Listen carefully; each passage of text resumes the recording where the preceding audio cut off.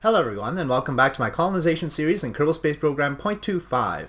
In this episode I'm going to start off with launching my Aeroponics module with its little agricultural module off to the side, getting its moon transfer done, and then getting it and the other two payloads over to the lunar surface.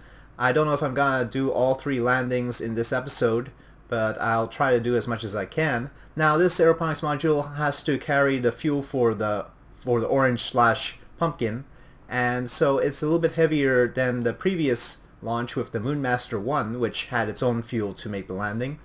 So that means that I couldn't put as much reserve fuel on this version of the Beluga as I did on the last one.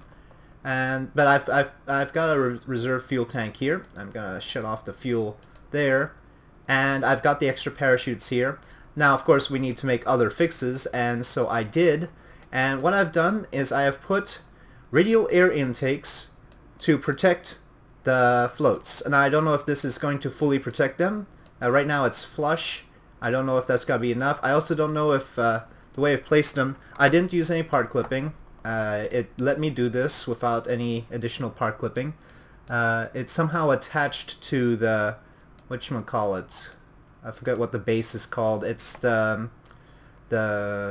from Procedural Fairings, I believe. Where are you? It attached to the thrust plate. It's the thrust plate multi-adapter, that thing. So that's what the radial air intakes are all attached to. I hope they're not too close to everything and things will blow up.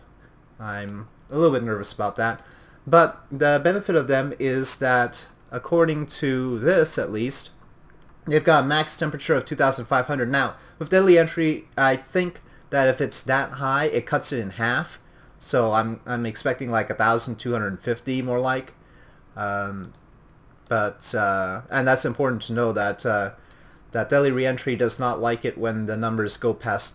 I think it's above 1,800, though they might have changed that. Yeah, but that's still a lot better than what the floats actually had. The floats, if we could find the floats, these have only 800. So that's why they kept exploding like immediately, and they're all 800, even the big ones. So yep, hopefully that'll be an improvement. We'll see. And we have some stuff to work with, but not a lot. The margins on this rocket are pretty tight now because I'm carrying the reserve fuel and it's still a heavy payload. So we'll see how this works out. So I'm still committed to trying this whole thing out. Now, another point was made that maybe the rocket will be unbalanced when it tries to float, and we'll see about that. The center mass is high compared to where the floats are going to end up, but the only way you can figure that out is if you test it, and I'm not going to spend money on a test unless I'm going to be launching cargo. Otherwise, we'd have to try and launch this and land it in the water without cargo, and if we lose it, then we're gonna lose the full value of the stage without having done anything with it. So I'm not gonna bother with that. Alright, so yes, I think that's all the important parts spoken for. Let's try this out. Okay, it's nighttime launch, but we can't do anything about that because we've got missions already on their way to the moon, and if we try and time warp through the night, chances are that they are going to reach there and I'm not going to be managing them, and that's going to be a problem. So yep, we're going to just launch at night, and that's how it's going to be. So here we go, lining this one.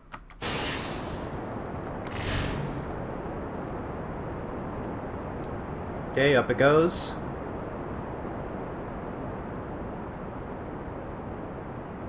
Tower clear. And it looks like no particular problem with explosions having the air intakes down there. So now the main issue is what's going to happen on the way down.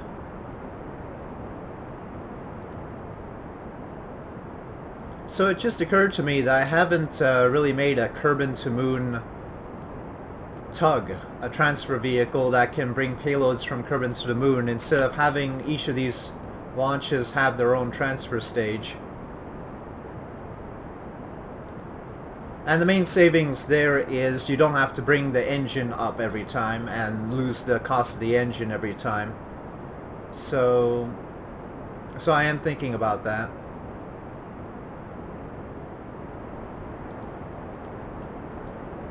Okay, looking good. Looking very good, actually.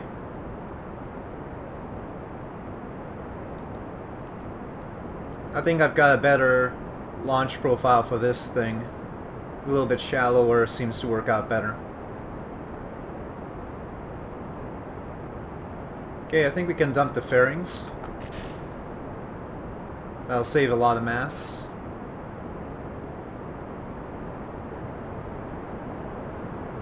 And since we have the reserve tank up here... Uh-oh. Come on. Uh-oh.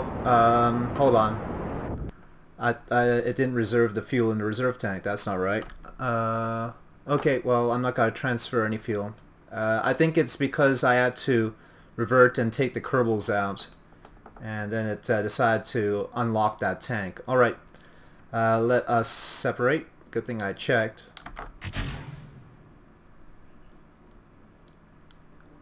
Alright. So main mission time. Yep, alright. Activate engine and continue. I didn't have the separation boosters on. I should have added those.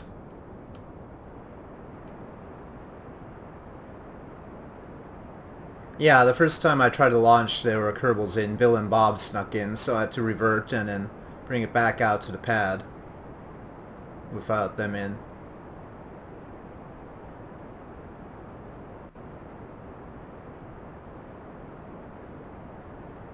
I say revert, I mean recover, of course. Okay, that's fine. 127 by 110. And it's all set to go. Let me just turn off Smart ASS and just go to regular SAS. And yep, that's plenty enough fuel to transfer to the moon and get into orbit around the moon. So that is all successful, unless... Okay, it's not drawing from that tank. I wonder what happened with the other... I don't know why it left this tank unlocked. Maybe the other one still has a lot of fuel. Let me see. Let's go back to the first stage. No, it did draw from the top tank even though I didn't want it to. Huh. Strange. Don't know how all this tank unlocking works sometimes. Alright, well, just gonna... Well, I'll leave SAS off. There's no point having it on. We'll just draw electric charge. Anyway, we're headed up to our apoapsis again. So when testing these things, it's sometimes useful to focus on just keeping... Well, okay, it's really going askew here. Focus on one variable at a time. And so I've added the air intake, so I'm trying to change as little as possible compared to my last test. Of course, the reserve tank is smaller. Couldn't do too much about that because of the payload. SAS is really not doing much. Did I, like... I've got a reaction wheel on here. Come on, SAS. Got 555 meters per second, but we need to reserve some for actual touchdown. Remember, we don't have enough parachute power to really bring it down solely on the parachutes. We need to have some engine power to slow us down. So I can't really slow us down very much here compared to the last mission where with the Munmaster it was a light enough payload. And that might end up being the thing. I might just have to go with a lighter payload and carry more reserve fuel for deceleration. That is an option. Just lower the payload specifications. Okay, I'm going to switch to service mode and decelerate a bit.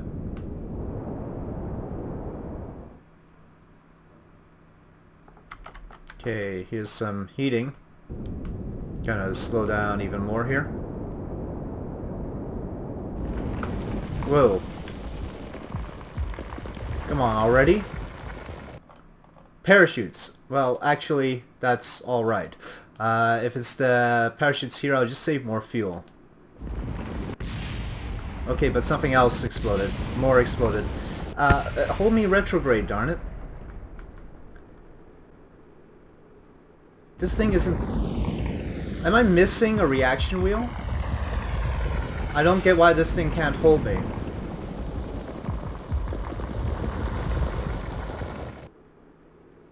I mean, why isn't it holding me retrograde? There's some sort of imbalance.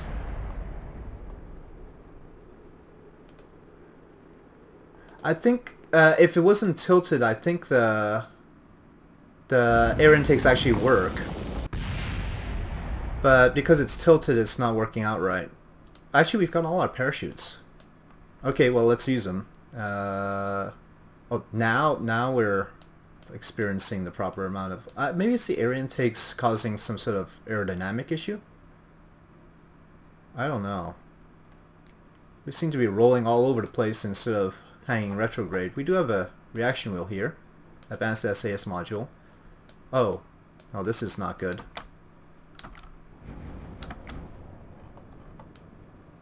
Huh.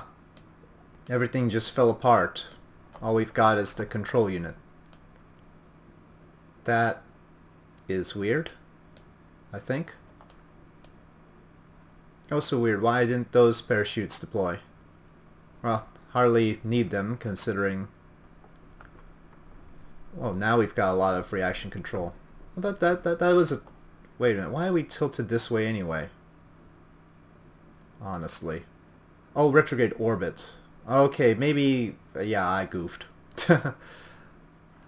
You know, let's try that one more time. I think I goofed. Okay, when I tried that, the game crashed, but I seem to be in the middle of things here.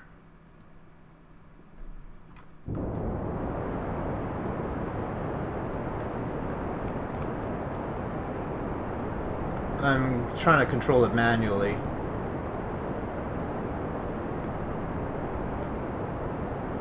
I'm slowing down a lot more than I did last time, but I don't know if that's gotta be enough.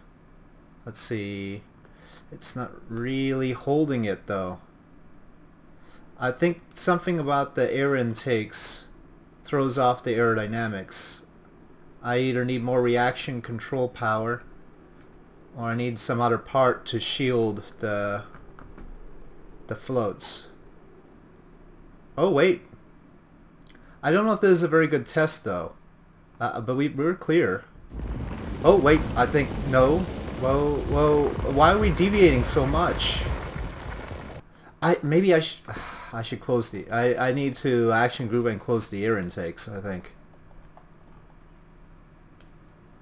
Okay, what do we look like?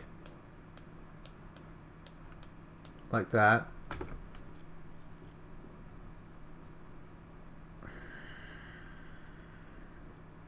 Okay, waiting for a good parachute deployment speed here.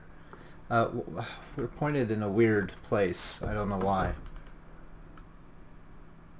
I really wanted to be a little bit closer to retrograde here. So this isn't a very good test because obviously I jumped in at an odd time. I don't think all of the heating that could have been applied to the vehicle really was.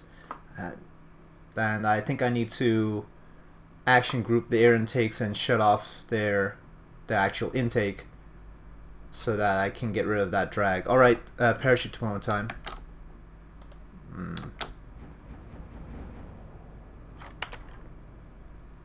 Okay, well at least that produces the drag I want. Let's hope the thing just doesn't randomly disassemble this time. Okay, second volley. Okay. Alright. Tentatively speaking, if we can... I guess it's because of the drag on the air intakes that we were deviating from the retrograde vector. But it seems like the air intakes can protect the floats as long as we're really pointing retrograde and not tilted. That's my bet anyway. Okay. I'm gonna wait until full parachute deployment and then I'm gonna have to quickly extend the floats. Sorry, it's in the dark, so it's tough to see, but anything about that. Okay, full parachute deployment, extending the floats. Extending the floats. My keys aren't working. Extending the floats. Okay, now they work. Takes a lot of electric... capacity here. Okay, I think that's all, and alright, that works. And I'm going to use some thrust to slow down. And SAS on.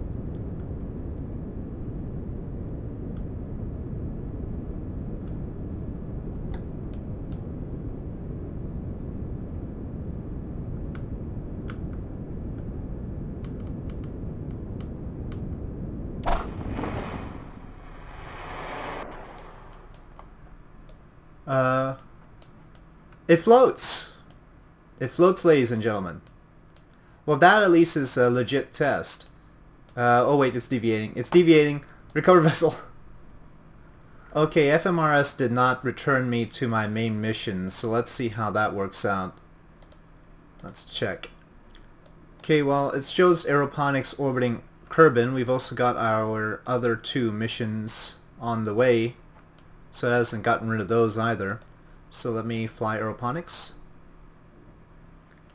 So I need some way to balance the first stage. I mean, it certainly stayed steady for long enough for me to recover, but that's not really legit. So I'm going to have to work on that.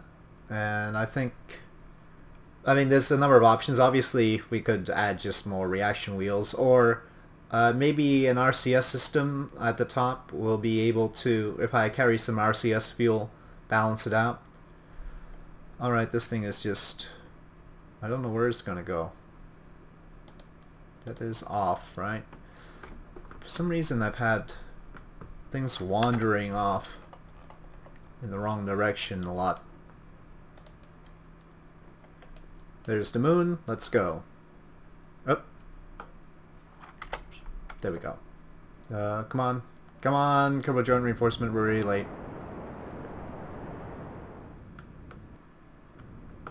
Alright. Munar transfer complete. Getting a little bit close to this power plant one. I have to juggle those 2. Let me go back to the tracking station. It looks like the Munmaster is the first one that'll get in there. So let's take care of that. Okay, here's the Munmaster 1 with Mike Kerman, and let's just time warp through to transfer to the moon. Powerplant and Aeroponics will arrive later, but I think they're only like 5 minutes apart, these 2. Okay, here's our encounter. This does not need to worry about rendezvousing with the pumpkin. So I'm just going to get into an arbitrary orbit in preparation for landing. So after we get everything on the surface, we still have to connect the Aeroponics and the power plant to the base, which is another trick. And either we're going to use the existing tug, which is not great, this, which would use a Kerbal attachment system, which might not be very steady, depending on where we attach the radial attachment point, or I'm going to create a new tug. So, and this will be a land tug, not a space tug. This is a separate space tug that we have to create between Kerbal and the moon. That is a different tug. Should have a different word except for tug, maybe.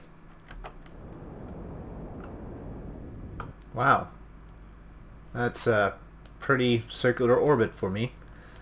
Anyway, so yep, just happened to be that way, and there it is. I'm not going to try and bring it down. We probably do have enough time before these guys get in, but I don't want to risk it. I want to be at my leisure when trying to bring the Munmaster down. So I'm just going to switch to the Beluga. Well, let me not switch here. Let me switch at the tracking station just in case it wants to glitch out. Alright, so I'll be jumping to the Beluga, jumping to the power plant. Okay, the power plant and the Aeroponics lab are both approaching the moon now. They're both in the lunar sphere of influence. But the question is, which one is actually going to get to periapsis first? It's a race. It looks like we are.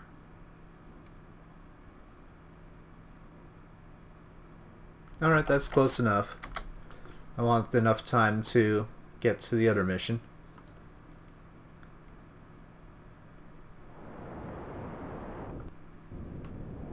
I'm gonna have a somewhat elongated orbit, and that's fine because it'll give me a better chance to hit the pumpkin probably. I think I'll keep it there actually. That seems like an okay orbit. Alright, Samden Kerman, you and your happy little reactor. Samden Kerman is our nuclear physicist here, I guess. Alright, so now quickly jumping to Aeroponics. Okay, here we are with the Aeroponics lab. It's a lab. It's all called module, but it's got an agricultural module attached to it. I don't like a module attached to a module, so I'm going to call it Aeroponics Lab and Agricultural Module.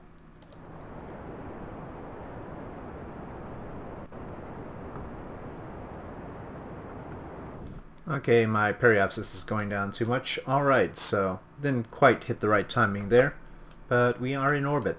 Now, gotta prioritize which ones I want to do first. We've got a lot of stuff going on here. Since the Munmaster is the one that doesn't have to dock up with the pumpkin, I think I'll take care of it first. It's probably the easiest one to get down quickly, and then I'll work from there. So Munmaster first.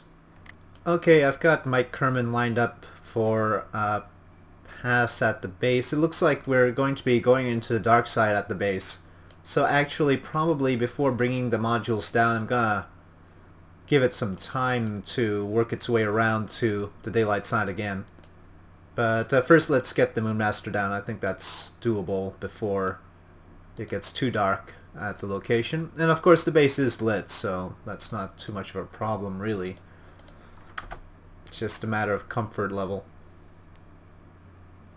Let me turn off Smart ASS, which is going to deviate. Okay, that's good enough. I want to quickly check our life support situation. There's no crew in the emergency habitat, that's good.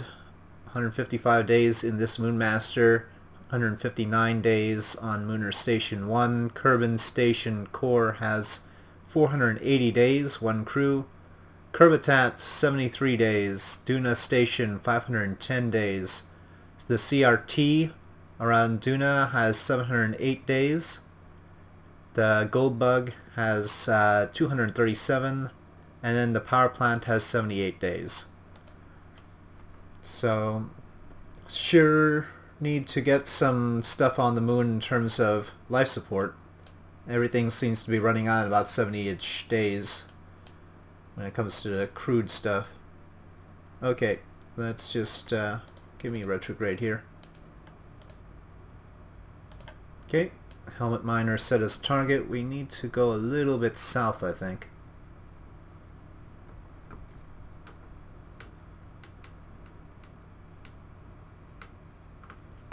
Looks better. Still want surface speed though. Turning this thing is tough.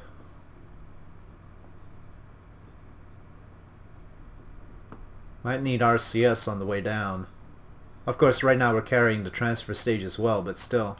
The transfer stage actually has a reaction wheel, so we're going to lose that, so we're actually going to have less net torque, I think. So it's got to be even tougher to keep the Munmaster level.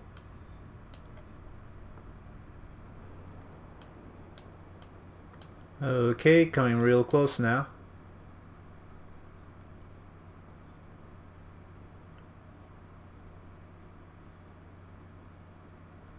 Okay, we don't really need to head back up.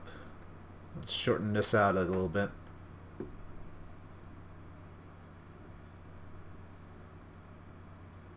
I really want to be over the target before decoupling the transfer module. We'll still be a little bit offset. I'm not going to try and land it close. It is a rover after all. I don't need to get right out there.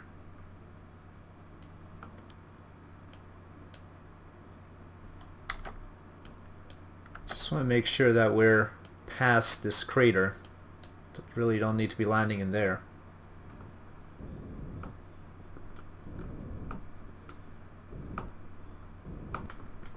Okay, that's acceptable. Let's dump the transfer stage. Come on. Alright, now we would like to control from here. Yeah.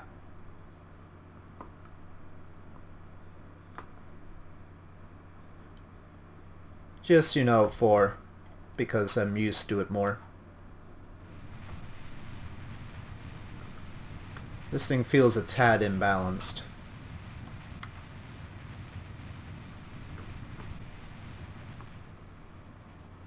The TAL command pod has a lot more torque than this little bubble command pod. So the gold bug had a lot more authority when it comes to turning and keeping stable. So that's one downside to this version. But of course we couldn't stick the TAL command pod on the front of this. Okay, there goes that stage. Well, feels okay right now. Got a bit more horizontal speed than I like.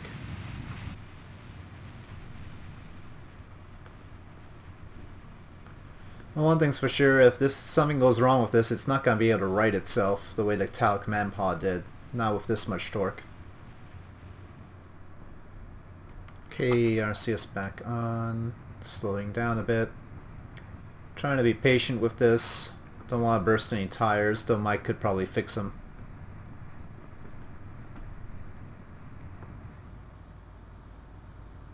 I'm probably not going to drive this to the base just yet, because I want to make sure that I'm not going to obstruct where the other modules are going to land. I just don't want it anywhere near it while I'm trying to land the other modules.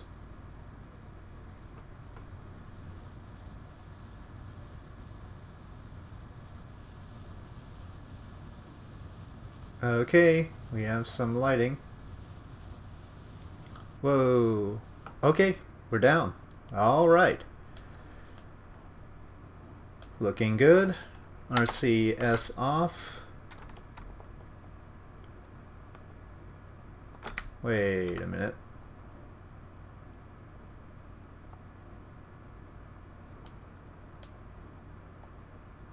I think I've got the wheels on backwards. Yeah. It's steering the opposite direction. Can I reverse these guys? Okay, yeah, hold on. Park. Wow, this thing does not slow down very easily.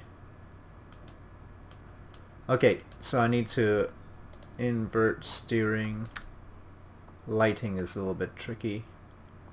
Nope, it's still not going the way I want it to. It's just...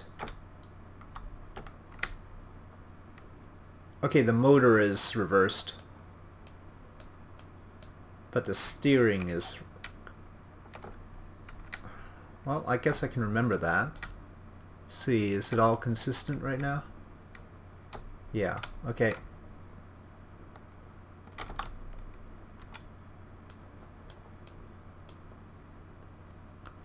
It's a very heavy vehicle.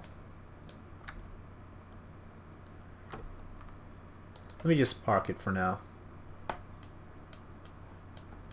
Alright, I want to get at least the reactor attached to the pumpkin in this episode, so let me go jump and do that. We'll leave Mike here.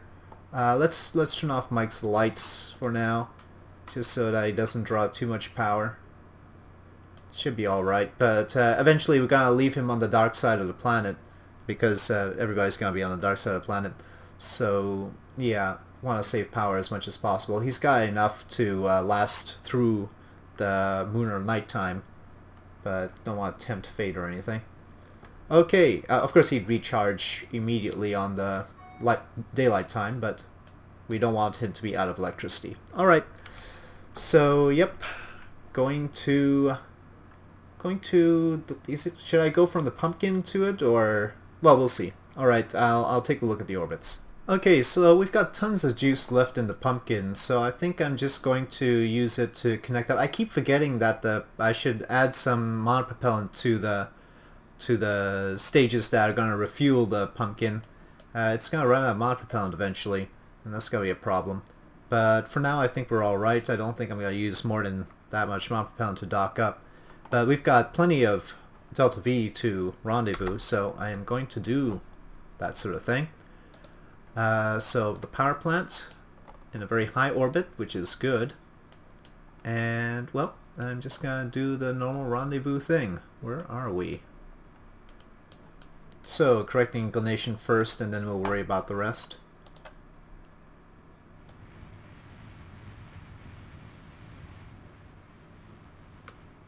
Okay, looks like we didn't do it quite at the right point because we ended up with a minimum of 0.5 degrees of relative inclination, but we're gonna have to make further adjustments, so let's continue. Okay, we're within 300 meters, I think. Right, should be okay. Let us meet up with it. Okay, here we go.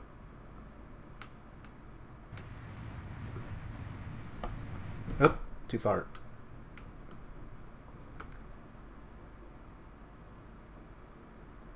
Alright, Sam Kerman has done his job.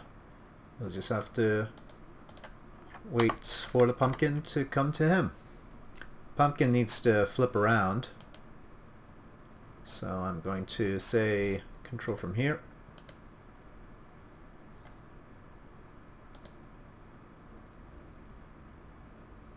For some reason Smart ASS does not like the pumpkin very well.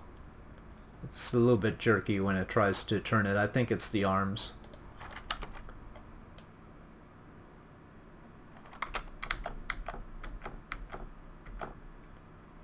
Okay, we seem to be a little bit askew, so I want to jump over to Sam Van Kerman here and get him back lined up with us.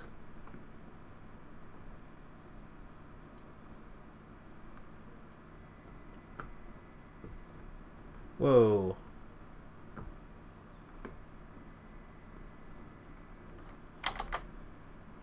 Oh dear. Let's fix this up.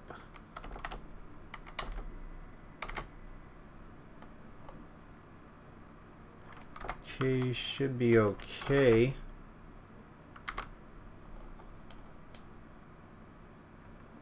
Yep, all linked up.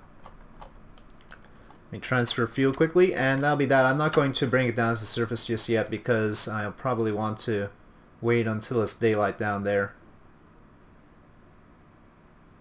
And so we'll call it an episode here.